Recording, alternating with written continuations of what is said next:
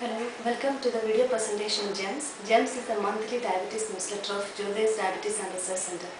I am Neetu Annie Simon, the editor of this newsletter. Now, welcome to the video presentation. Hello, welcome to January 2010 edition of JDC Diabetes GEMS.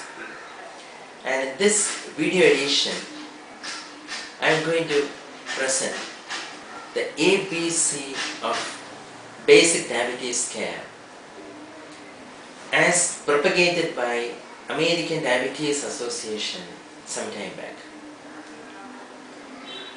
Diabetes care for a common man is caring for sugar. Unfortunately, diabetes is much more than control of blood sugar.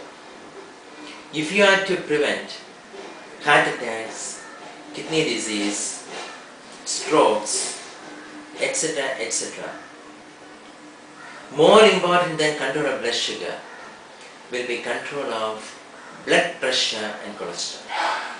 ABC of diabetes care stands for A. Average blood glucose, B. for blood pressure, and C. for cholesterol. A is at large. Estimated average glucose nowadays is HbA1c stands for.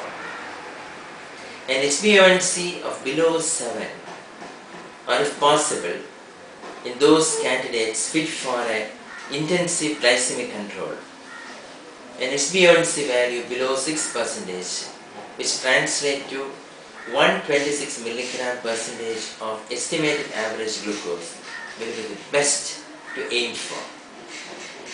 A blood pressure which is 130 by 85 millimeters of mercury could be even high for a diabetes patient, especially in the presence of microalbuminuria.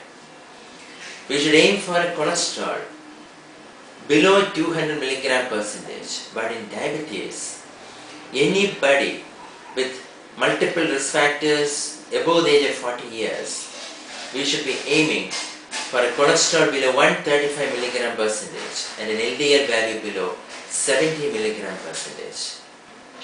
And these targets are probably impossible without medications. Of course, diet is important, daily exercise is important, but along with diet and exercise, many a time diabetes patients will require medications for blood pressure and medications for lowering cholesterol, and they are called statins.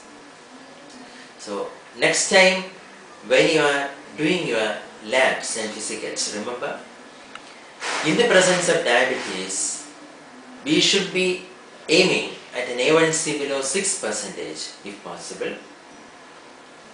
In our diabetes center, Jothydev Diabetes and Research Center, more than 71% of patients enrolled for intensive telemedicine managed care are capable of maintaining an A1C below 6.5% and blood pressure below 130/80 and LDL below 70 milligram. So you should aim for a low cholesterol or low BP, and even minimally elevated cholesterol or minimally elevated blood pressure can be extremely hazardous for diabetes patients. Till next time, bye.